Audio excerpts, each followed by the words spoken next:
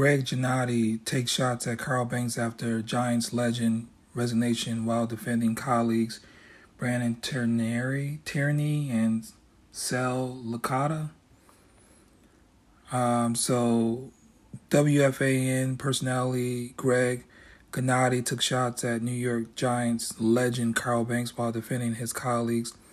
Banks recently resigned from his weekly spot on WFAN show after the latter had their producer hang up on him during an argument about Giants edge rusher Kayvon Thibodeaux. A tweet posted by longtime New York sports writer Gary Myers revealed that Bank felt completely disrespected, which led to his resignation from the spot.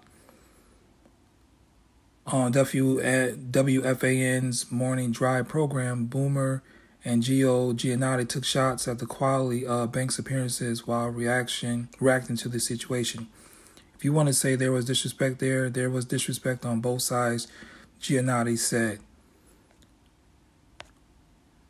Carl is still going to be on the radio station. He's still going to do the pregame show. He's still going to be calling the games on WFAN. And he did a weekly spot for 20 years here that was boring, right? I always tell folks, when people get personal, that means they have nothing left. It's already proven that Carl Banks is a legend. Everybody knows who he is. No one knows who these guys are. So when they got to get personal, that means you're doing something right. So they just go on and on, talk about him resigning and, means nothing to us. If it means nothing to you, and if you don't care, why are you commenting on it? If it's so insignificant to you, if it's not even on your radar, why are you even raising your voice? Why are you even spending all that time addressing it? Because it matters to you. So at the end of the day, these folks are from the Skip Bayless. They're cut from that fabric.